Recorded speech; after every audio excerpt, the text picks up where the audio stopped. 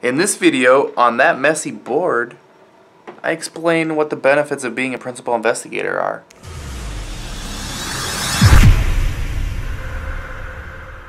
Hey Guru Nation, welcome back to the clinicaltrialsguru.com. Thank you very much for watching. Make sure you subscribe. Hit that subscribe button. YouTube's got that bell now if you're watching on YouTube. Hit that bell, alright? Turn your notifications on when I go live, when I do a new video, to get my notifications when I go live. Okay, so today's question comes from someone who texted me. Very simple, anyone can do it. It's 949-415-6256. What are the benefits of being a principal investigator? First of all, we got to differentiate what are the different kinds of research. And for the purposes of this video, it's academic research and then it's industry-sponsored research. Okay, very different benefits on each side. I don't know much about the academic side. I've done a little bit of marketing work for them. The benefits of academic research, so let me write that down. The first type of research that a PI could consider is academic research. This is when you're a physician, you work for a hospital or a university hospital, your school or the university gets grants, typically from the NIH, and then you create the protocol. You sometimes partner with a pharma company or another drug company like a biotech sometimes, and you share publishing rights. Okay, so for these ones, you get publishing rights. Also, academic research tends to be just a little more prestigious. You're not necessarily doing it for the money. Okay, you're getting a grant, you've got to use that grant, but you can pretty much, as long as whoever's co-sponsoring the study with you, they're going to let you know what your limitations are as far as what you can experiment with, and then every institution has an IRB, but we don't want to get too complicated. So publishing rights is one. Also prestige.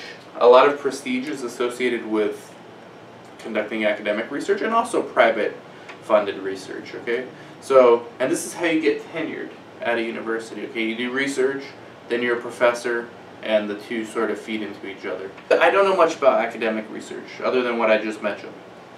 The next kind, the kind I do know a lot about, is the industry-sponsored trials. And this is where 85% of you potential PIs watching are going to fall into. So unlike academic research, industry-sponsored is really, I mean, you can say it's about prestige. You don't get any publishing rights in industry-sponsored. Okay, no publishing.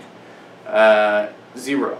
Okay, I have yet to see a contract where they give the PI publishing rights after the study's done. Just, you can't do it.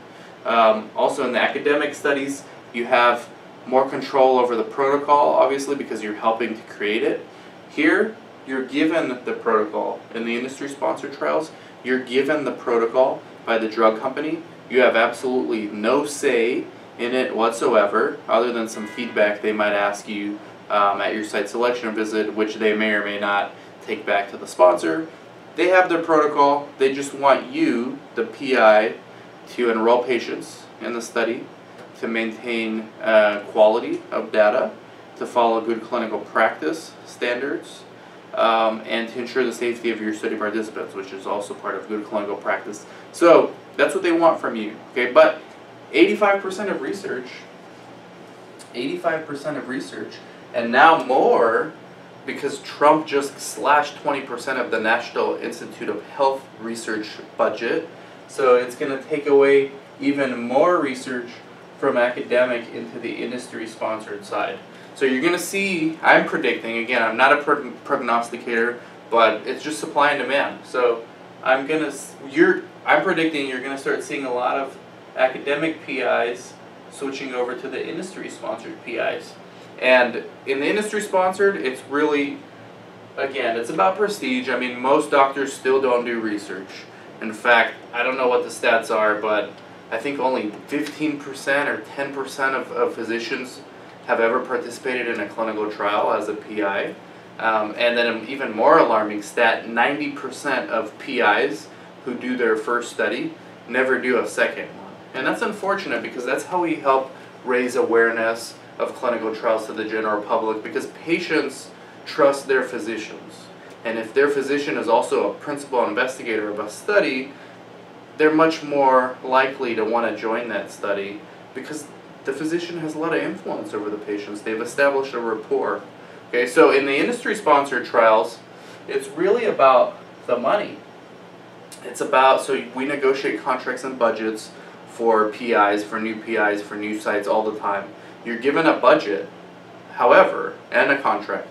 However, most research-naive physicians, they don't know that you can negotiate the budget. So that's the first step, is to actually negotiate your budget. And you can negotiate sometimes triple what the original offer is. Okay, this is just a for-profit. There's no grant here. You're not getting federal funding from anywhere. You get paid when you randomize subjects. Okay, now why do physicians do research? Some want to be on the cutting edge of new treatments and technologies. Certainly the case for many. Others do it to supplement some of their income and to add an additional revenue stream to their private practice. So many private principal investigators have a private practice. This is where they treat their patients. They bill Medicare, they bill private insurances, some bill the patients cash.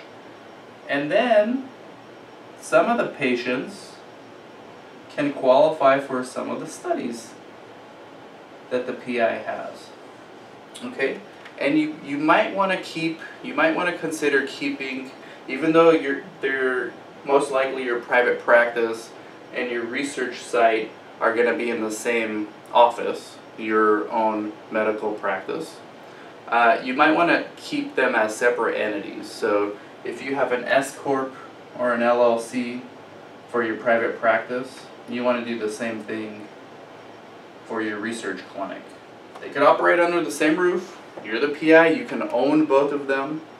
There's nothing against a physician owning a research clinic. Like, there's no conflicts of interest. It's done all the time. In fact, we need more to do this. We need to raise the general awareness. We need to increase trial participation without spending millions of dollars doing it, because this is why we're paying so much for our medications. Right? So we need more doctors involved. You funnel some of your patients from your private practice into the studies when appropriate. Obviously, the bigger your private practice, the bigger your research clinic can get. Then you're going to have study coordinators, okay? And this is another benefit of being a PI. Yes, you are responsible for the conduct of the trial. Yes, you're going to be reminded of this at every single occasion from every monitor you ever will meet. That doesn't mean that you're doing 100% of the work. You're delegating most of the work to your research staff, who, by the way, you're responsible for training. What many research-naive physicians do is they hire someone like me to come in, train their staff, train the PI themselves on how to do research, and then they implement, and we create, and then they implement the training system at their site. And then any new hires get trained by the PI, because now the PI understands how to run a research study and how to follow GCP. So 90% of the work is being done by the study coordinator. The PI needs to have oversight, but you're making about $1,000 per patient visit. And many of these studies have, on average, 10 visits, and you're generally contracted 10 patients. And again, I cannot write left-handed. Again, this is just very much ballpark, but if you're given 10 visits per patient per study, and you can enroll 10 patients per study, provided that all 10 patients finish all 10 visits, you make $100,000 in a year gross from one study. Okay, just one. Most new sites get 3 or 4 studies in their first year, and then they get maybe 6 to 8 studies in their second year, and then they can either continue at that pace or they can grow. Okay, so you can see in your second year, if you're doing 6 to 8 studies, you're making, let's say, $600,000 a year. You're paying a coordinator maybe anywhere from $50,000 to $75,000 a year salary. They're doing most of the work. They might have assistants that you're paying like $15 an hour, like medical assistants to draw blood, or they may not. Maybe the study coordinator does it all. As long as you're funneling the patients into your studies, you're already getting paid for treating your patients from your private practice. But now this is an additional revenue stream. It could be up to $800K. You can make $1 million gross, all right, if you get some inpatient studies going, or if you just have more than 10 outpatient studies going on. And like, that's a lot of money. I mean, I know in big private practices, I work with a lot of psychiatrists, and the big private practices here in the LA area, the average doctor in a big practice that's pretty high up there, like almost a partner, makes anywhere from $400 to $800K a year. The physicians who are not quite partners, who work underneath the partners, they might make like $200 to $400K a year.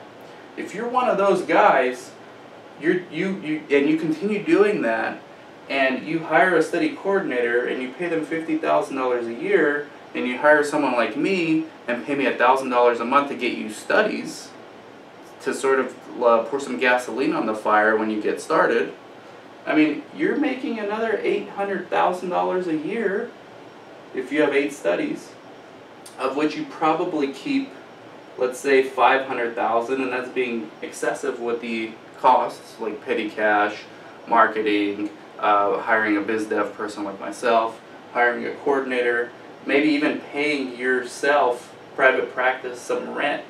Because remember, your research clinic is a separate entity, so they should be paying rent, but that's going back to you, especially if you subcontract, or if you own the building, it's going in your pocket. If you lease the building, you can subcontract it out to your own research clinic, money back in your pocket, right? So this is why there are many benefits to doing research as a PI. And from the private industry-sponsored trials, it's clear, well, I don't know if it's so clear anymore, but it's clear when you understand the full picture that you're adding another revenue stream, but you're leveraging other people's efforts. By the way, each coordinator can handle about 4 studies on their own.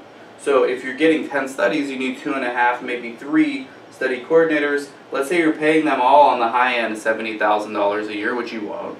You're going to pay most likely 1 on the high end and the other 2 on the average.